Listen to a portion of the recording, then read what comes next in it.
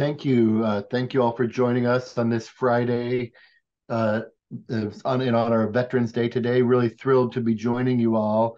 For those that don't know who I am, I'm Dr. Marc Hurlbert. I'm the Chief Executive Officer of the Melanoma Research Alliance, and really thrilled to be joined today by Andrew Smith, who will introduce himself in a moment. It's a real honor for me to be here today with you, Andrew. I'm from a long family history of veterans, including my dad was a Marine, my brother was in the Air Force. I have nephew in the Army and a niece who's just recently promoted to major in the in the Air Force. So we joke that we could cover the whole Joint Chiefs of Staff, but really honored to be with you, Andrew. I think I'll just show a couple data points and then we'll let Andrew introduce himself on the next slide. So for those of you that don't know about the Melanoma Research Alliance, we have a mission to end suffering and death due to melanoma by advancing the world's most promising research. We have invested 150 million towards melanoma research since we were founded, and this has supported 425 projects at institutions, cancer centers, hospitals, and universities all over the United States and around the globe.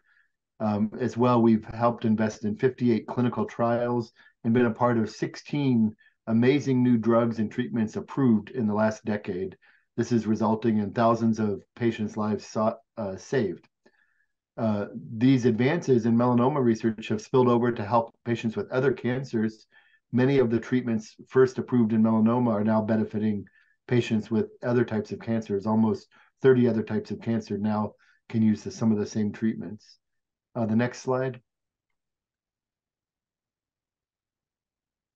And today we're going to talk about melanoma in the veteran population. Melanoma and other skin cancers is a silent threat to the military and veteran community. Melanoma is the fourth among veterans, the fourth most common form of cancer diagnosed in veterans.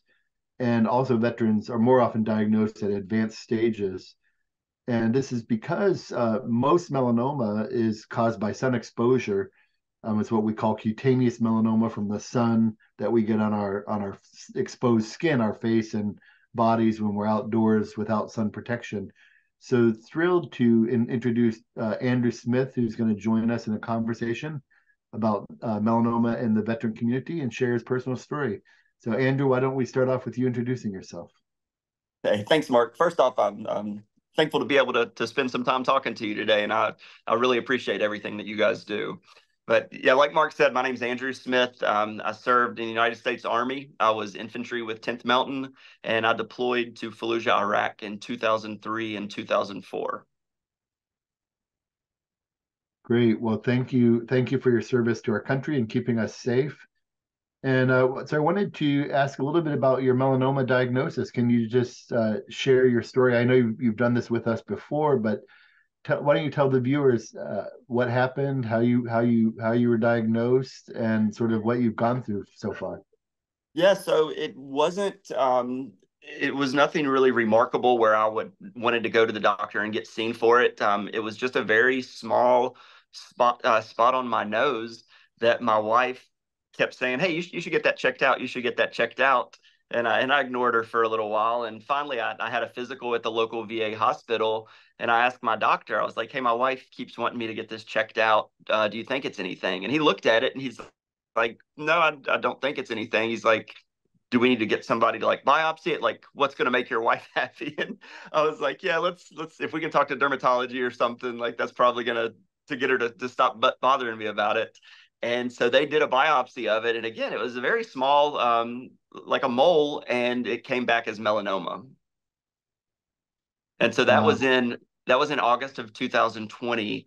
And so we're kind of COVID was going on, but they got me in pretty quickly. And back by October, they were doing my surgery. And that's where they did, I guess, the wide local excision, and they were able to get everything. It was deeper than they first expected, but it hadn't spread. They took like 7 sections of my lymph nodes, but it had not spread to the lymph nodes yet.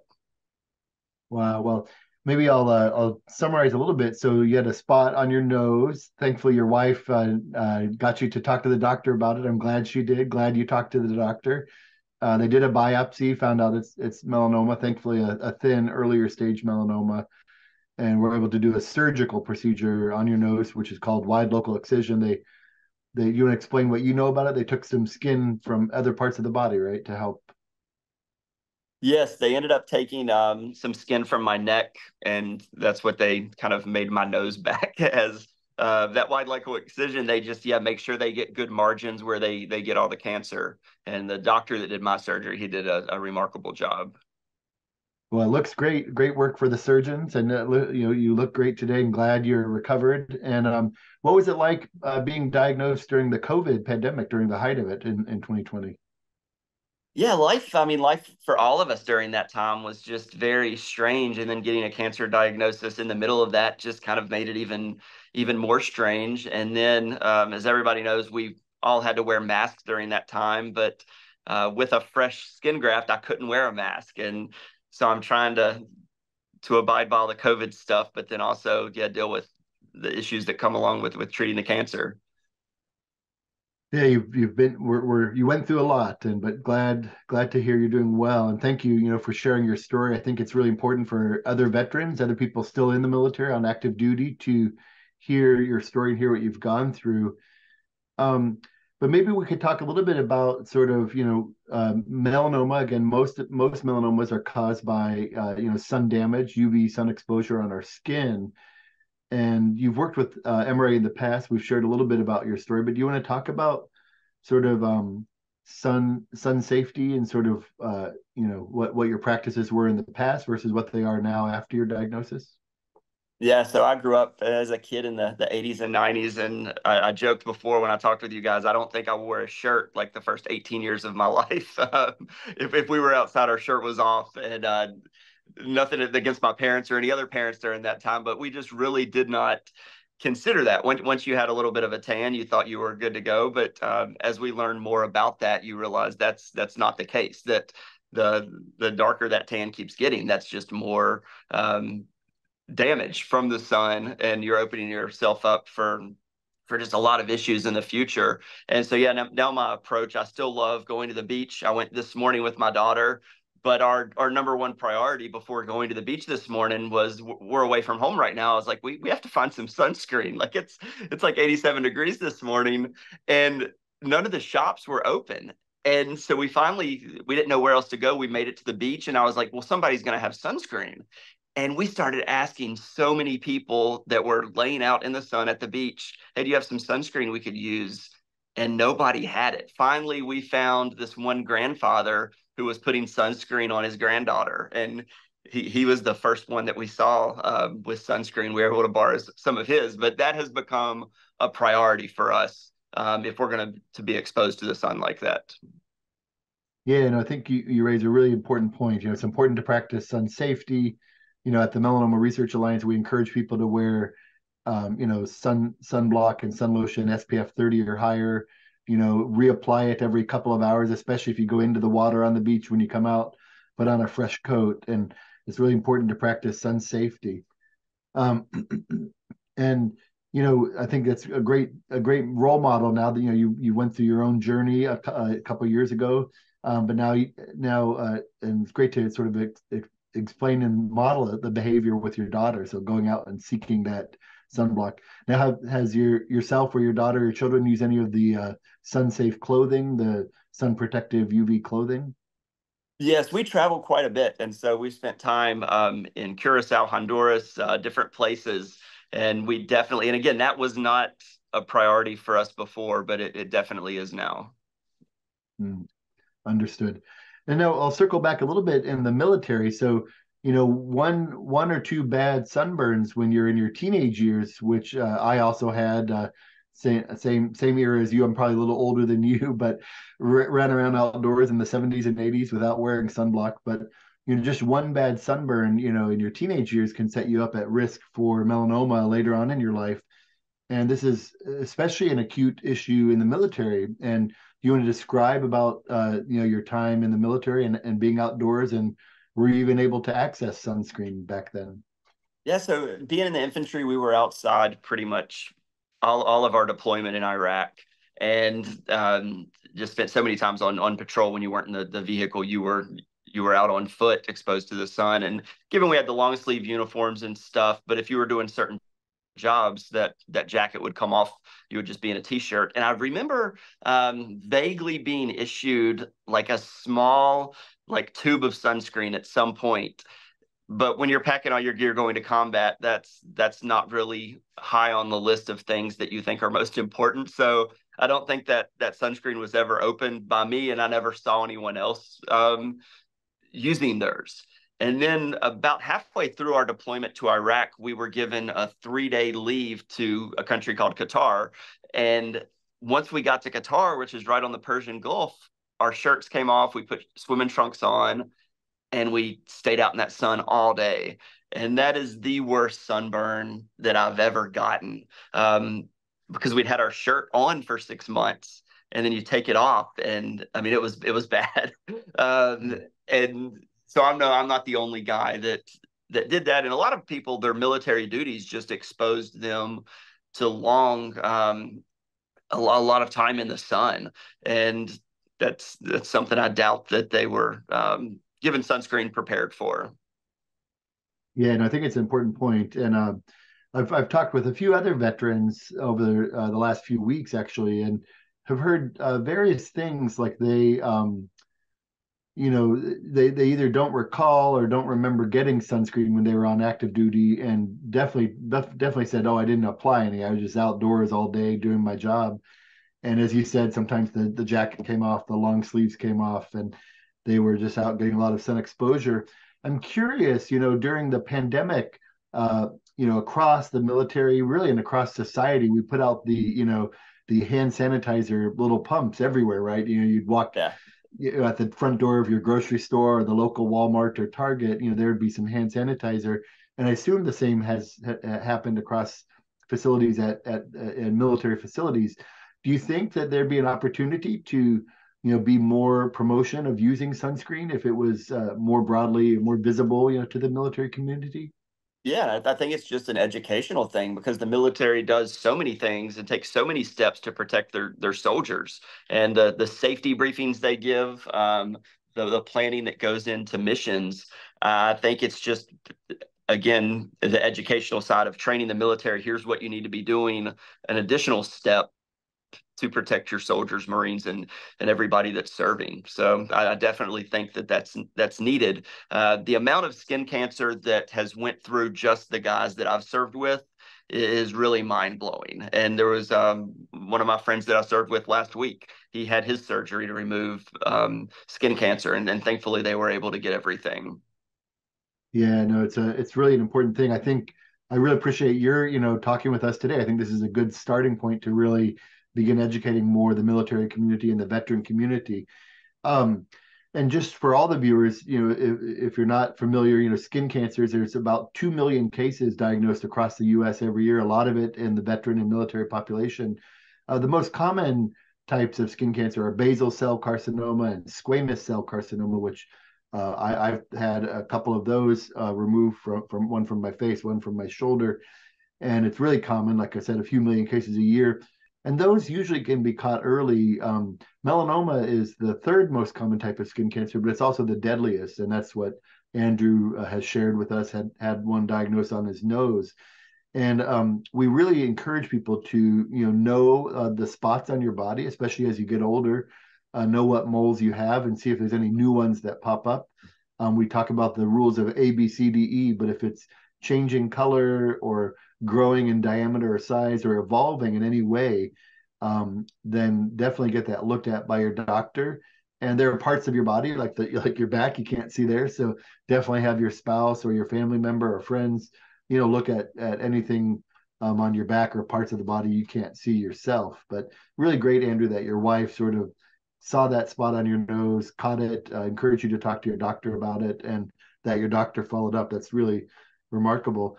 So we're going to open the floor to any questions from the audience.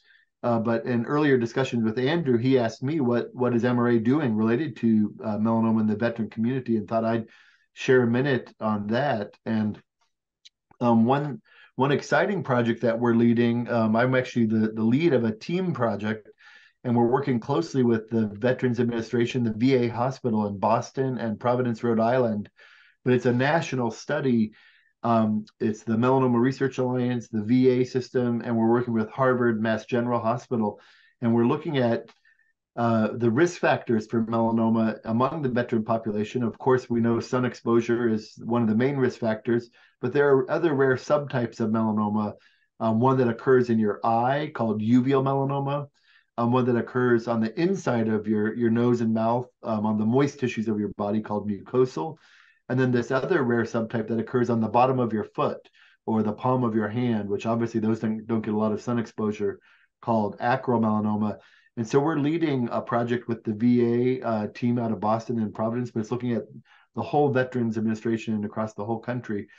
And we're doing some analysis of what are the risk factors, especially for these rare subtypes. And it's really an exciting project. We're just really getting underway. We presented some preliminary work earlier this week at the Society for Melanoma Research, a big conference that's just ended yesterday. It was in Philadelphia. So stay tuned. We'll report back on that more down the road. I think a question has come in. How does early detection play a part in veterans' outcomes? Why don't I answer that from the medical side, and then Andrew, why don't you talk about early detection? So from your perspective, I would say what's critical again is to know your body, know any moles or spots, know your body and know any moles or spots, and especially if anything new pops up, then definitely you need to have that looked at. Ask your primary care doctor or a medical health clinic to look at it. Ask the VA to look at it when you're on your next VA appointment. But most often the doctor will refer you to a dermatologist that will help in detecting it. Dermatologists have a special device they call a dermatoscope. It's basically like a special light with a special magnifying glass, and they can look at your skin with this dermatoscope, and it helps them look a few millimeters under the surface of the skin.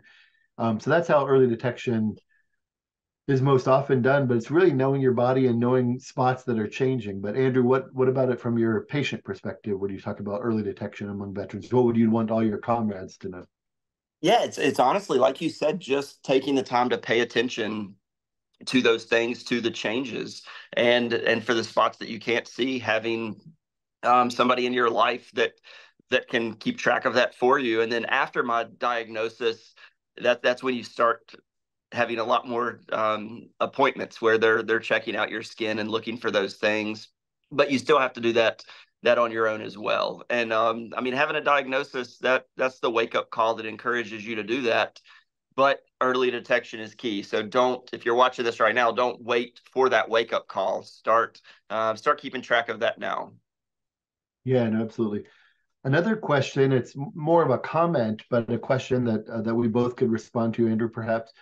But the person wrote that they've accompanied their father to many primary care appointments at the VA, and they sort of feel like there's not a lot of attention paid to skin health. I've even heard from some vets, yeah, they don't even have me take my shirt off. They never look at my feet or my skin.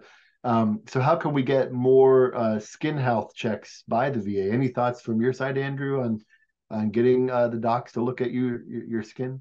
No, I think any government organization that big is going to fail in a lot of ways. So this isn't me just bashing the VA. I think they have a very difficult job to do, but they do drop the ball. And in a lot of ways, I know a lot of VA hospitals right now, they can't keep dermatologists on staff. So even if you are going for a skin check, it's not with someone that's necessarily trained specifically to look for things. And so I think it's just being your own advocate. And one thing the VA has done well lately is the community programs that allow you to access care in your community. So I think it's making sure that you're taking advantage of civilian providers that you have access to as well. Absolutely, and I agree with you. No bashing of the VA or any system. They have a lot of work to do. They're taking care of your heart and your mental health and any Yeah. other issues you have. But the skin is an important part. And I think you gave the best answer, Andrew. You have to be your own advocate and really ask the doctor to examine you, and whether that's at your VA appointment or whether it's like you said, in the private care. But I think it's a critical thing. On the research front, the Melanoma Research Alliance, we're funding a fair amount of research to bring hopefully bring new tools to help people in examining their own moles. It's not ready for prime time, yet today, but I think down the road we hope to have like even an app on your phone that could be medically validated, where you could take a picture and transmit it to dermatologists to review, sort of what we call teledermatology, telehealth. Um, it's done today for some minor rashes and things, but for diagnosing melanoma, it's obviously a really critical thing. And so it's still a work in progress on getting the best artificial intelligence, machine learning algorithms. There are other tools and devices in development. So some dermatology practices utilize, especially in high risk patients, and Andrew, you might be a candidate for this down the road. They do what's called total body photography. And I tell people it's kind of like going through the TSA screening at the airport. You stand, with your whole body, exposed, and they have cameras that go all around your body and take pictures of all of your moles. And if you do those over time, especially again in melanoma survivors or high risk patients, then the AI can actually spot changes in those photographs and those moles over time, even better than the human eye can. So, new devices, new technologies beyond dermoscopy is one area of research. Adding AI and machine learning is another. And then again, we're working on research that will help bring apps to patients, hopefully at some point. Today, I encourage my family and friends, don't download any of the apps that are out there today. They're not yet ready for prime time. They're not approved by the FDA. So work with your dermatologists and doctors about how best to track your moles and skin health. Someone asked about the results from our research. Nothing to share today. We'll report back probably next spring. We'll have another follow-up webinar and talk about some of the risk factors we're finding beyond sun exposure and sunburn in the military population. I think just looking at the question queue, I think that's it for now for questions. Anything else, Andrew, you'd like to share with the audience before we wrap up today? Sometimes veterans aren't that good at helping themselves out. So I encourage you, if you have a veteran in your life, encourage them to remember this is something that they need to do in their life to take care of themselves so they can be there to continue serving their families, friends, and yeah, just be here for us. I'm very thankful that my wife took the time. She loved me enough to kind of push me to get checked. So make sure you're doing that for those that are in your life. I can't think of a better way to end it. I think that's the great message that Andrew just shared. Veterans, be an advocate for all of us listening that are the family and friends and loved ones of veterans. Honor your veteran today, support them, and encourage them to get their skin checked and understand the risk factors for melanoma and to practice sun safety. Andrew, I hope you and your family have some fun there on the beach, and be sure to wear your sunscreen and some of your sun protective clothing. Have a great Veterans Day weekend, and thank you so much for your time today, Andrew. It's great to be with you. Yeah, thanks, Mark. I enjoyed it.